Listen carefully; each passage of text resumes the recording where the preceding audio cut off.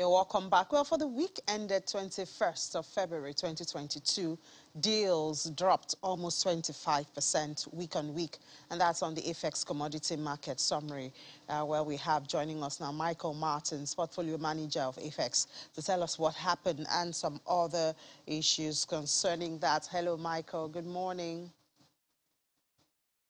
Hi, Ini. Good morning. It is always a pleasure to be here. Good to have you, Michael. So tell us what happened. We had a drop in the deals for the week. Thank you very much, Ini.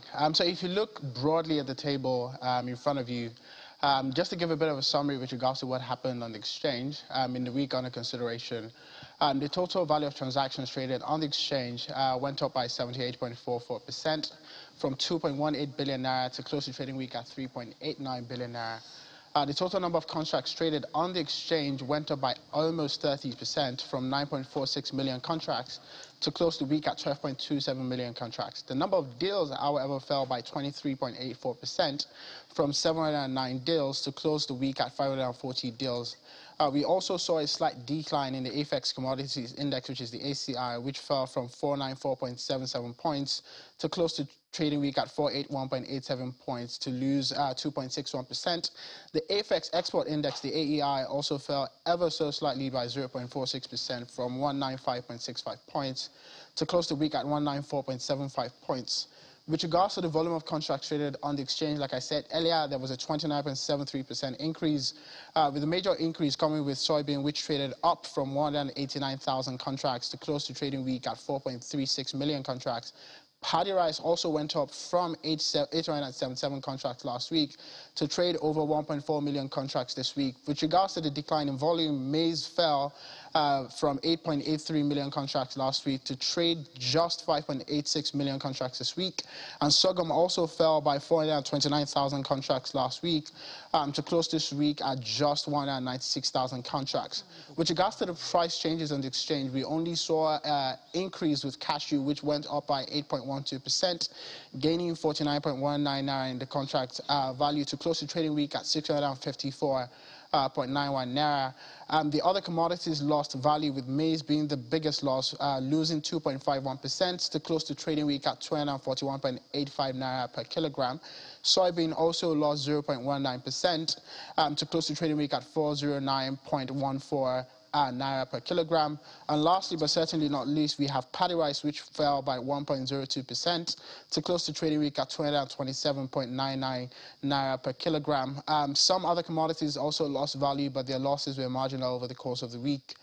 So that's largely most of the changes that we saw on the exchange in the week under consideration. All right, so from a historical data, what effects does the dry season harvest for grains have on commodities prices? Thank you very much, Ini. So if you look at the dynamics that very often play out in the commodities market, we have mentioned how there is a wet season cultivation and there is also a dry season cultivation. But the first thing you must note is that the dry season cultivation doesn't cut across board. It only applies to a few commodities, the biggest of which would be, of course, rice cultivation, which tends to start around December, tending towards January. We also have a bit of maize cultivation in certain areas. And then lastly, but certainly not least, we have wheat. With regards to its impact on price, there is very little to no effect in terms of the production volume that comes out, particularly for rice.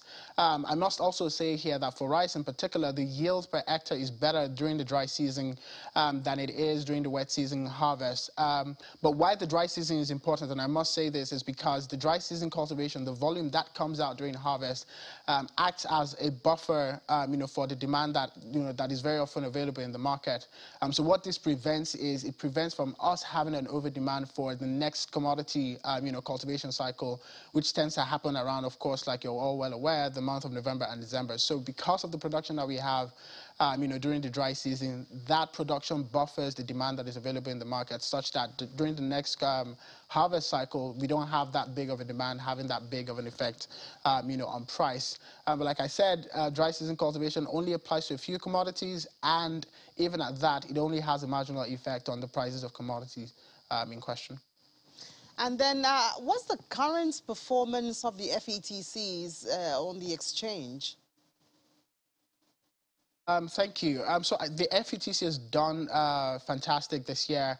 The FETC one, which comprises of maize, sorghum, and soybean, has gone up by more than 25% already from season till date. And also for the FETC two, which comprises of only maize and sorghum, has gone up by more than 5% this year already. And you must remember that initially why we designed this product was for it to act as a middle ground between the fixed income products that are available on the exchange and then also the spot contracts. So yes, the FETC has done fantastic this year, and we do expect that trend to continue for the rest of the commodity trading season. All right, Michael, thank you so much. I think we have to switch the conversation now. Thank you so much, Michael. It was good having that summary You're with welcome, you. Minnie. So in other happenings with AFEX, the Africa Tech Summit kicks off today, drawing in unrivaled insights, networking, business opportunities, and it brings together tech leaders from African ecosystem and international players under one roof. AFEX would be holding a side event to discuss the impact that technology has had on the trade infrastructure, from creating better market opportunities for producers, easing participation for various levels of investors in supply chain activities, and increasing transparency and security for players on both ends of the market.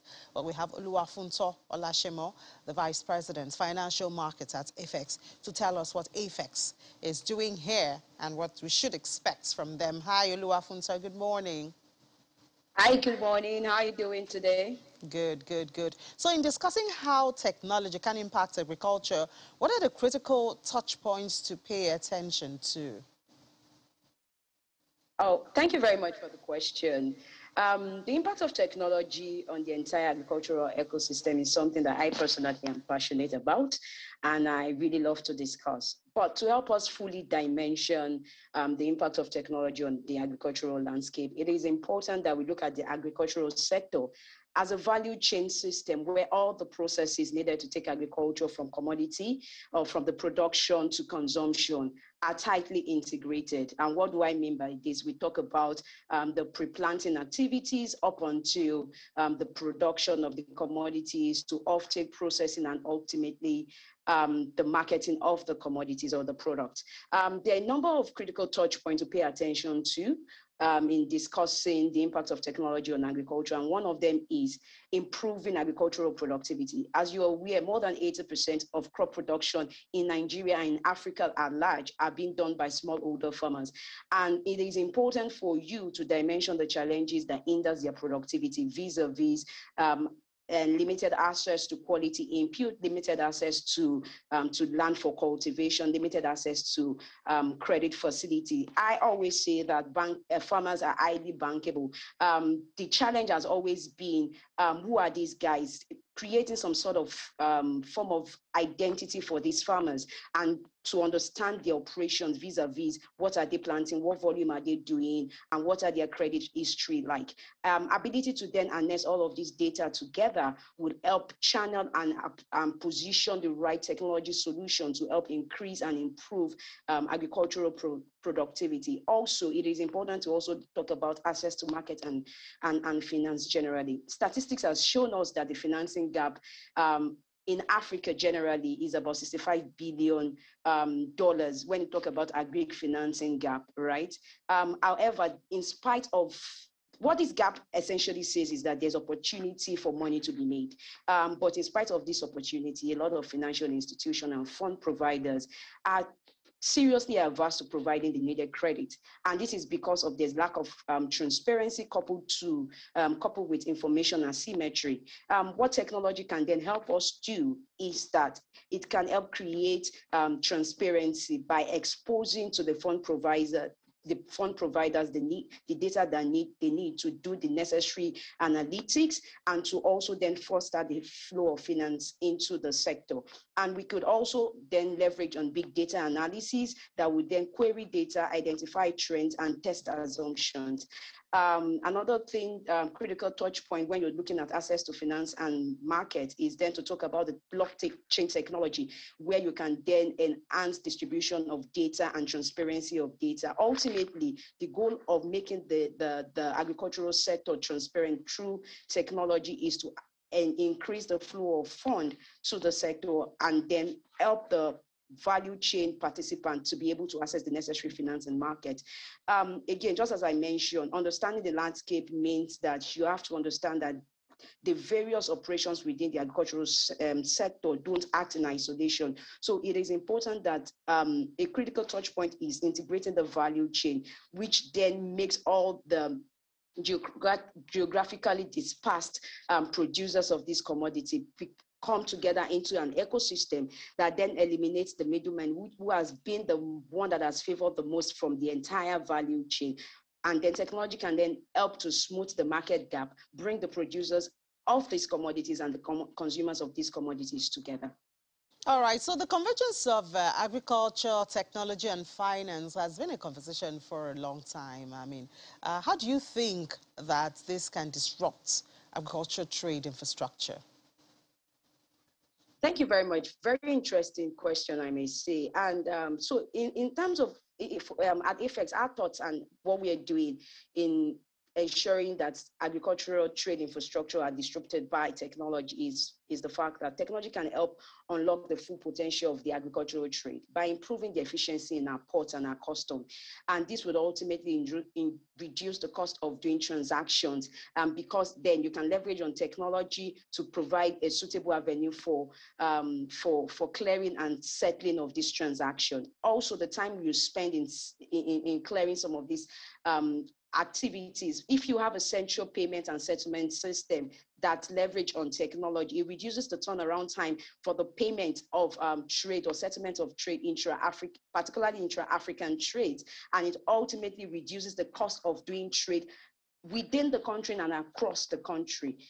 In addition to that, I did mention about blockchain technology. Blockchain technology can actually introduce some level of transparency, and this can be leveraged on to create innovative financing that would ultimately disrupt the agricultural trade infrastructure. What are some of the challenges that AFEX has had to face in trying to foster the collaboration between these three sectors? As you're aware, vision at AFEX is to be the reference point for commodities exchange in Africa. And what this means is that AFEX is building lots of physical and technology-enabled infrastructure that would provide access to market and unlock capital for smallholder farmers, processors, and export operators, right? But all of this would not even happen without us facing certain challenges. And one of a few of them is, number one, would be that for you to set up physical and technology-enabled infrastructure, there is a large capital outlay that is required to kick off the initiatives and to put the framework in place. I'll give you a very classic example. In gathering data, as of today, we have over 500,000 smallholder farmers information in our database. We collect market data across 200 markets. For you to be able to do that, for that data collection, analysis, and distribution, it requires a lot of manpower deployment, and that comes at a very huge cost. So the large capital outlay to kick off some of these initiatives is a major challenge that we are facing. And because we're a private entity, right, then begin to look at it in terms of what level of data should you be gathering and how will it profit your operation as an organization. Another challenge that we face is how do you then manage the capacity of the end user with the sophistication of the solution you're providing. Again, just as I mentioned, a number of the producers of these commodities are smallholder farmers that have very little or limited education. And you have to create technology that are written in English and that would be accessed by technology platforms like mobile platforms. Right? So how do we then merge the capacity of an Hausa man that does not speak English? How do we translate the functionalities on this solution to something that he can relate with is another challenge that we face. There's also market sensitization and orientation, particularly with the capital market operators. Most capital market operators, the equity market is very mature, the fixed income market is very mature, but the commodities market is still growing. So there's a lot of capacity building and orientation that we need to do with the capital market operators to help them understand the entire process of securitization and how commodity can be leveraged as financial instrument for capital gain. Last but not the least that I would like to talk about are regulatory bottleneck. And permit me to say that regulation is very important in giving confidence to participants in the market. However, globally, regulation is always known to be behind innovation. And a lot of times, these tend to be major challenges when you're then creating and developing product that you need to take to market, because you then need to begin to do things within the framework of regulation. And then that tends to slow down the development and the ultimate go-to market of some of the innovations that we're bringing to bear. So I can tell that, Oluwafunto, you're very passionate about this. But very briefly now, because we're almost out of time, could some policy directions be developed to promote the convergence of agriculture, technology, and finance in order to increase agricultural productivity? If you have a few policy directions, just very few, because we're almost out of time.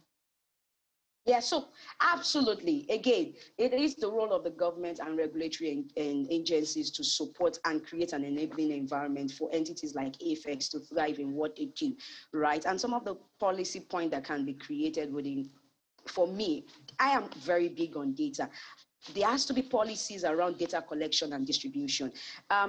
The challenge with data in Nigeria, it's not like some of these data are not available, but a lot of them are available in isolation. How do we then create an environment where data can easily be shared in order to leverage on what someone already has done, then to build on top of that, rather than recreating and reinventing the wheel each time we need to create a product.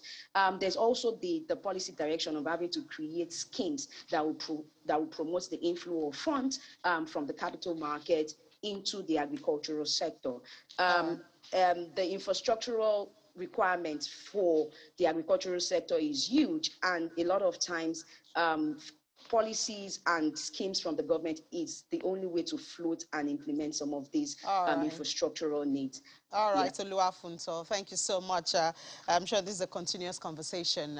This is not the end. And of course, when we finish with the conversation, we'll talk about implementation of it. Thank you so much for sharing your thoughts with us and what you were doing at AFEX. Oluwafunto is the Vice President of Financial Markets at AFEX. Thank you so much.